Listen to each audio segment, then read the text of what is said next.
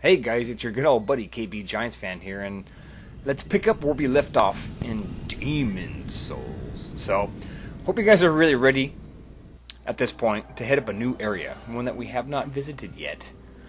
The Tower of Latria. So, before we hit in there, I'm going to go over my gear, what I've got on me as we speak now. So, here you go, you can see it. I like to carry 150 normal arrows and 100 light arrows, because light arrows do travel faster. And I was asked if, from a few of you, here's my soul level. I just showed you there where my statistics were. So here's all the gear I'm going to carry. I might as well go over that, huh? All the stuff. So there you go. And the only real important spell we're going to need is Flame Toss. You might want to bring Heal with you. Could be a good idea. Evacuate wouldn't hurt either. And Soul Arrow could be useful too, but the most important thing that we need is Flame Toss. And go ahead and use your Crescent Falchion. Like again, I'm just kind of going over my equipment where I've leveled it up to. You have, I've showed you guys all the areas, that all the materials and all that we have access to at this point. So you should be capable of leveling your character to the same. So here we go. We're going to go to 3-1, the Tower of Latria. So this is basically a prison. And there are guards and there are prisoners. The guards are extremely dangerous with their magical powers. They're these squid-headed looking guys named Mind Flayers. I believe they're called Mind Flayers. And they are maybe the most annoying enemy, I think, in this fucking game. They will kill you quick. They have this spell they'll hit you with. It'll stun you, and they'll run up and basically eat your face. I'm not kidding. So what we're going to try to do is take them on one-on-one encounters using Flame Toss. You should be capable of hitting them. You should be strong enough, I should say, of hitting 2 Flame Tosses tops should kill them. Maybe 3 if you haven't leveled up your magic and you leveled your character up properly. It could take a couple more than that, but right here I'm just trying to get him right where I want him. And all right, here we go. This is where I want to attack him at. So this is the Mind Flayer. And again, this is going to look easy just because I got the jump on him and I got him exactly where I want him. Doing 2 Flame Tosses.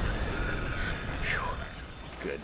Those things really will. They'll hit you with this magic spell and they run up and basically eat your face off. So it's kind of a cool animation. And if it does end up occurring on this, well, as I'm in here, you guys can see it. Otherwise, I'm not going to let them do it just for the sake of showing it because I don't want to die. I think it might even fucking kill me. I don't remember. But I just know it's dangerous. I don't want to get hit by it. So, and for you characters that didn't use a royal, there you go. There's your catalyst. So you will now be able to use magic as well. So, like I said, if you guys didn't pick a royal to start the game and you're looking for a catalyst so you can cast magic, there's one for you.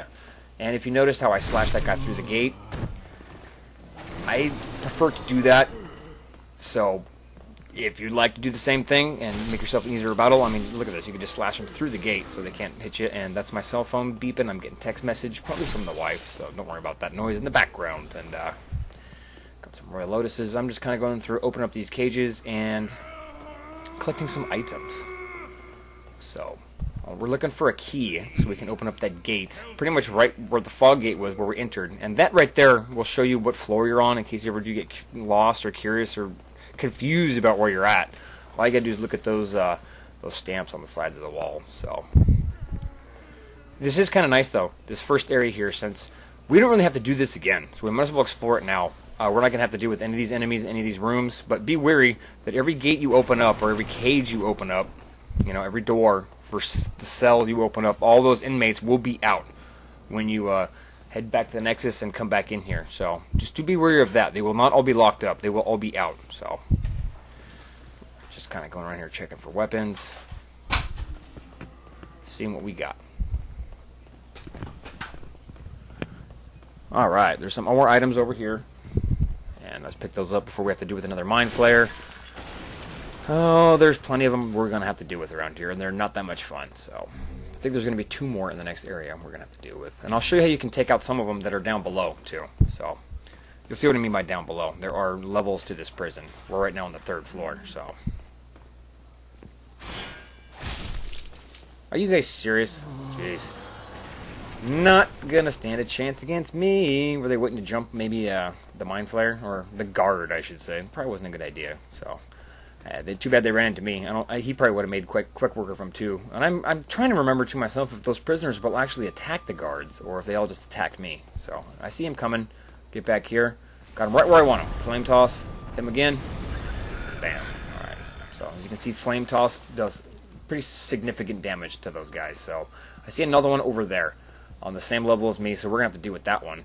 There's also some down below. If you can see on the next level down on the second floor. If you stand here where I'm at, you can use your bow. What the? Get the fuck out of here. Damn, dude. That was... I didn't... forgot about that guy being there, I guess. As you can see, yeah, you really can, though. If you stand here and fire at him with your bow, I think it may only take 4 or 5 arrows to kill one of them. So, I'm not going to do it right this minute because it's not necessary for this particular section, but be wary of that. I'll probably kill them when I go down there just so I can show you guys how I would do it without using a bow. But if you would like to kill them, cheesing him with the bow, be my guest. So here we go. Got him in the position I want him now. A couple flame tosses. Bam. Alright. That was about as easy as it can get, possibly, to take out those pain-in-the-ass enemies. I'm telling you, I really hope there isn't a situation where I get hit with their spell. So, you always want to try to get the jump on those fuckers every chance you get, because they are not fun to deal with. So what else we got here? Oh, what the hell? I go through the whole area, don't get hit by the mind flayers, and these two little douches hit me, huh? I might as well use heal. One, I got regenerate magic. It was full. It'll come back by the time I have to do with anything else anyway. So, here we go. Just keeping flame toss out just as a precaution. Opening all... Oh, there's an item in here. So yeah, I'm just kind of going through open cells. And again, I will repeat, if you do leave to the Nexus and come back in here and explore this area, there's not really any reason to ever come in here anyway after this. So we're just collecting items. But if you do, all those gates will be open, like I said.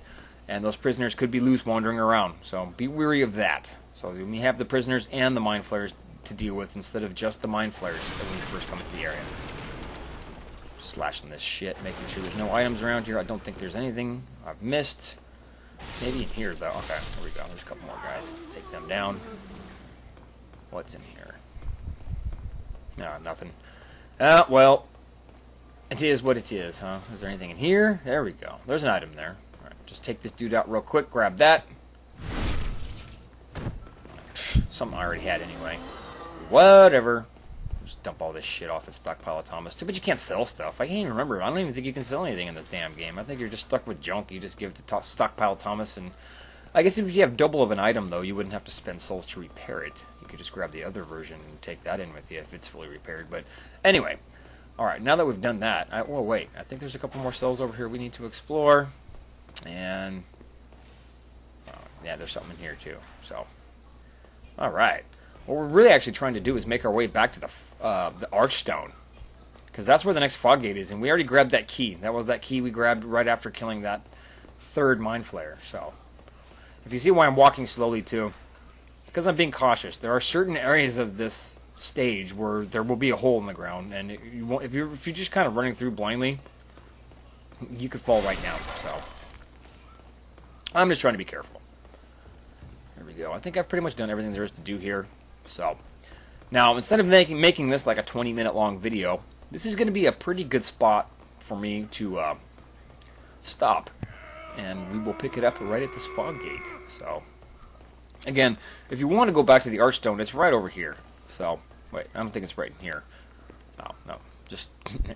it's in one of these cells right here, if you want to go back to the Archstone. Because, once you come out of it, I think it's right in there. It's one of these doorways here. But if you open it up, here we go. Open up, come out of the Archstone, make you right. You'll be right here. You can open that gate up. And you won't have to deal with any of those enemies we just did. And we'll be right here at the fog gate. So I will pick up the next video right here. Peace out from your good old buddy, KBGiantsfan.